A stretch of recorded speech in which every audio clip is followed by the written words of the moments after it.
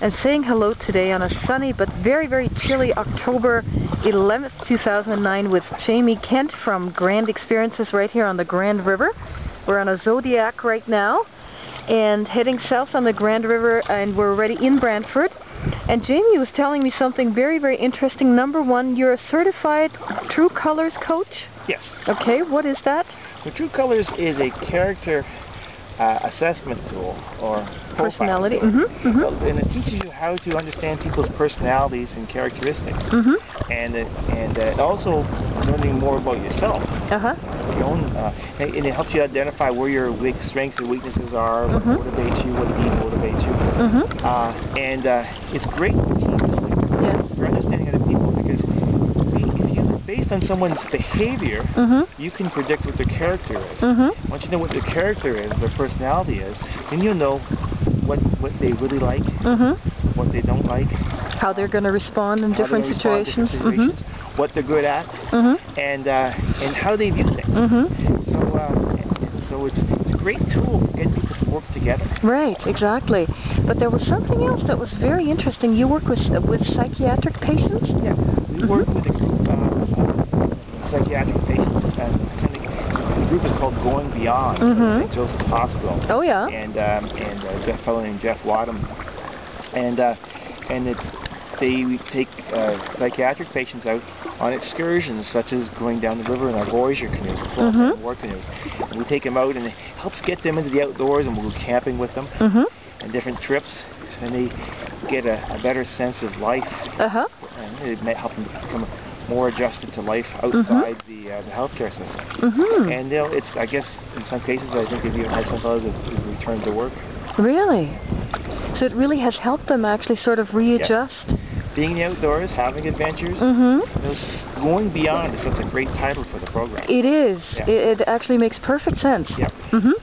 That's wonderful. So actually, I was saying to you before when we were heading down the river here, and it was so still and quiet and peaceful, I said it's really therapeutic. It is. Very rejuvenating. Yeah, and actually it is used for actual psychiatric therapeutic purposes. Yep. I did not realize that.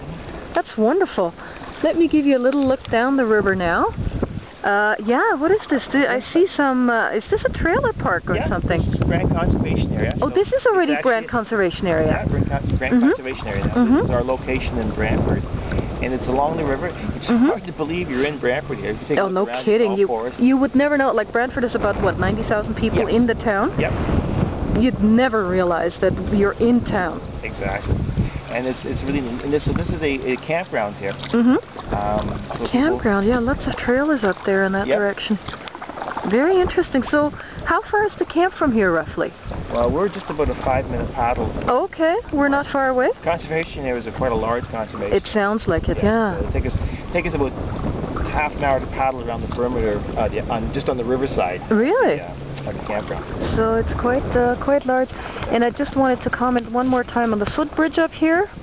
You can see it in the distance here. And you were explaining something. It connects, well, the two sides, the east and the west side of the river. Yep. And there's trail systems on both sides? On the east side of the river is part of the Trans-Canada Trail. And the rail trails that would come from Cambridge through Paris, to Brantford, and then down out to Ancaster, and then up to Burlington. So it's part of the Trans-Canada Trail on that side. On this side, on the west side, is the conservation area. So people doing the trail can actually go to the conservation and camp for the night. There's also a fantastic system of trails in Brantford, much of them on the west side of the river that the footbridge would connect the Trans-Canada Trails. Brantford has a really well-developed system of trails. Burford Road. You can see a road sign up there. That's all a sense of humor. So, yeah, exactly, that's right. They have a great sense of humor. Yeah. My wife's from Brantford. Okay, excellent. That's great. So yeah, that's obviously, there's a trailer up there in that direction. Permanent. Permanent? Are these permanent? Well, they'd have to leave in the late fall, another week, next week, because of the flooding potential for spring. Okay. So when the river thaws out, so next week, actually, until last week, they could be. They look like they're permanent, don't they? Yeah, they do actually, because he's got a nice, nice porch happening here. Well, see, he would leave the porch there and just hope the river doesn't take it away. Now the porch is somebody's private property in the campground? Yeah, basically they would rent the site. They would rent the site. And they would get the same site the next year? Yeah. Oh, really? Yeah. We've had our location in the conservation area since 1999. Okay, okay. And you also have, you can accommodate people overnight there? We have campsites, our own campsites along the river, for groups as well as individuals. And we also do picnics, whether a family picnic or a couple picnic, or do that type of thing as well. We do other facilities down there for recreation. Right. Oh, very interesting. What are these plants called here? Are these long grasses, or what are they? There's both. There's cattails or rushes, a lot of long grasses. This area is really famous for some prairie remnants, remnants of old historical prairie areas. Grasses in this area. There we go. We also do a lot of our lessons, construction, canoe and kayak construction here. That this part of the river has got wide and sloped, and it's a great place for beginners to